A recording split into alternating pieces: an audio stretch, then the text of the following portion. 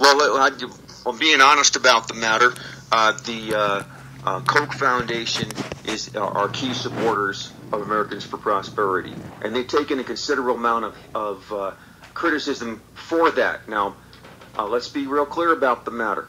The Koch Industries are in the energy business. The Koch is a privately owned corporation, one of the top 5 in oil and coal in the United States. So they helped launch this organization. And you know what, in America? It's perfectly legal. Not only is it perfectly legal, they are utilizing the First Amendment rights of freedom of speech and freedom of assembly.